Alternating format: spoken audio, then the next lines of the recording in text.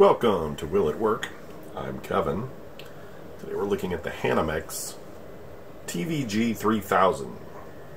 I don't know, 1978 was just a weird time for gaming. There were a lot of companies coming out with like consoles of various types.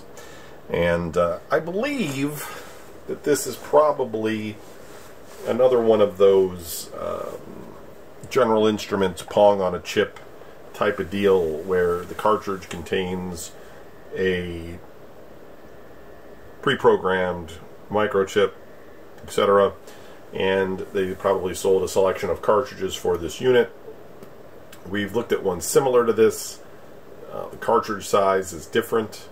Of course, this is a very large bay for a very large cartridge.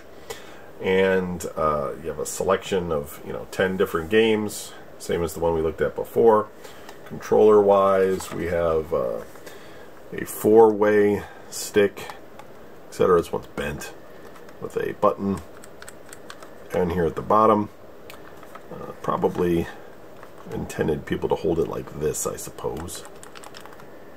This isn't terrible as a design idea. I mean, they were getting close to what we were going to end up with for quite a while with the Atari joystick, but this wasn't it, but it was getting closer.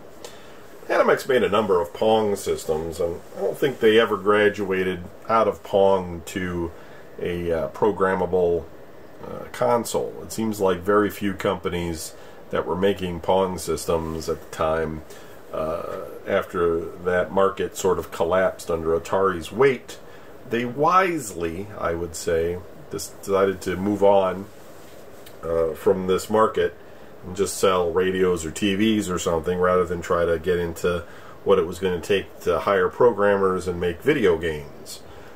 So Hanimex, spent the 70s making game systems for people. And this particular model, you had a steering wheel that you could get for it to play some of the racing games and such. They had intended for it to be a little bit more built out and a little bit more fun, but whatever. It's just a European UK clone of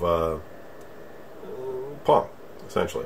Now I got one game for it. We'll go ahead and make sure it works and switch it over and everything and see how it is. But ultimately, this is a variant of that same type with a lot of these other systems. I don't generally collect variants, but because these use different cartridge types in terms of size, I picked this one up. It was relatively inexpensive. And the other thing is that, like, we'll look at this with the cassette vision, if we haven't already hit that in this series. Now, cassette vision was the only one I know of that was a combo unit. It had the Pong on a chip style cartridges, just like the Hanimex here, but it also utilized an NEC programmable ROM chip, so that they could make their own games. And so that was like one of the first programmable cartridges, and it was the only one that was sort of a hybrid, coming out of what it was. But anyway, yep, let's switch over to the video side. Now, I will say this. This is a PAL system. I'm going to try running it out and into the encoder so we can look at it. It luckily does say on the back UHF channel 36. Thank you, Hanimex. And we'll try to run it through the encoder. If it doesn't work, I'll try to get it on the PAL TV and at least show you guys that it's working properly. But either way, I'll get you something here. If I can't get a display out of it at all, then we won't count it as a console because it didn't work. But here we go. I thought I'd show you guys something about kind of how I mess with these things. Because each one of these videos seems like they're fairly short, but as a lot of these systems are so old, and I end up having to tinker with them a lot in order to try to get them to function. Now, this is the Hanimex, and I wasn't able to get it to do much of anything. And then, surprisingly, after, I don't know, reseating the cartridge inside the case itself, I was able to get a bit of a display. I will see if I can make that show up for you here. I think I have to, like, reduce the brightness.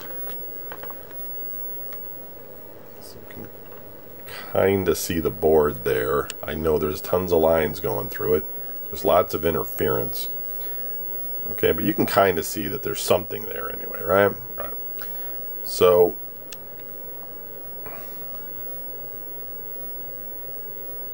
yeah, there's not much else I can do about that.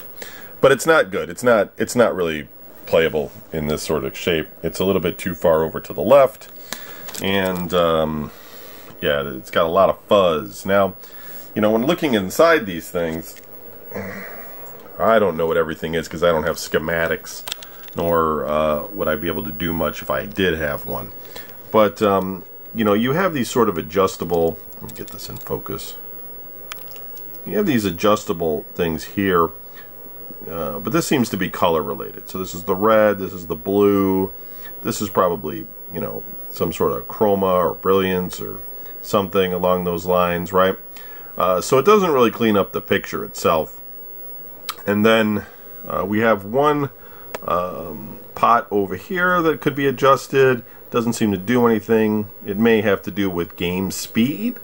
I've seen that in a lot of these where you kind of can control the voltage a little bit to speed or slow the game down, etc. But it doesn't seem to clear the picture up at all. And then we have a little pot here. And let's see if I can get that focused in better. There we go. That has very little to do with picture. It can kind of help it from the horizontal rolling or vertical hold. But not too much. It probably has some sort of control with this crystal here or something. But overall, it doesn't seem like I can clean it up too well. Now, here's your standard RF box. This is the RF jack that goes out to the tuner. And this usually has like a hole too. And these things are usually what the problem is, right? These things get old and crusty. I'm going to stop the camera for a sec. I'm going to pop this lid off and I'm going to show you what's inside. Okay, so here you can see that it's basically just looks like a few capacitors and a couple resistors, and this little gobbledygook right here is kind of like some glue or something. They seem to like pour this whole glue down on the base of these things. Now there could be something on the flip side. But, you know, the minute you even take this RF shield off the top, you get no picture output anymore at all. All that color and everything is gone. And, yeah, these are notorious, you know, for just, I don't know, just going bad or something. And the thing is it's like, I think there's probably a way to bypass all this and run it out on a standard composite, you know, rather than trying to do RF. And so it might be worthwhile modifying these things. I just don't have the skill to do it. So, you know, you could tell me what to solder together, but I just don't know off the top of my head how to even do something like that. And it's not easy to find instructions to do it, especially on something so old. You know, because there's a fair bit of junk in here controlling the color aspect of the RF. This is mostly just for the signal, I think, back here, and this is all just to handle the color and that kind of thing. So, you know, unfortunately, this one's just, you know, not going to make it, but I'm not going to throw it away because it seems like it's close. You know, it seems like it could be repaired. You know, it could have something done to it to make it more functional, but unfortunately, I'm not that guy. I don't know how to do it. But, yeah, anyway, it's just another one of those Pong on a chip type deals. You know, these cartridges have a AY38610 or something in them. They have these little TV tuner things here too that help with the picture, but they don't really do anything in this case. There's one on that side and there's one on this side as well. And, sorry with the focus. And so, yeah, it's a bummer. They can't win them all, though, you know. Sometimes these things, especially like this real infant, early days technology where they're trying to get a color thing with microchips on a cartridge type of deal, and they don't, you know, they just last very long, etc. But again, I think this one could be repaired. It's clean and everything. Just somebody would have to have a schematic and know what it is we need to do. Not me. Thanks for watching, though. We'll see you in the next video.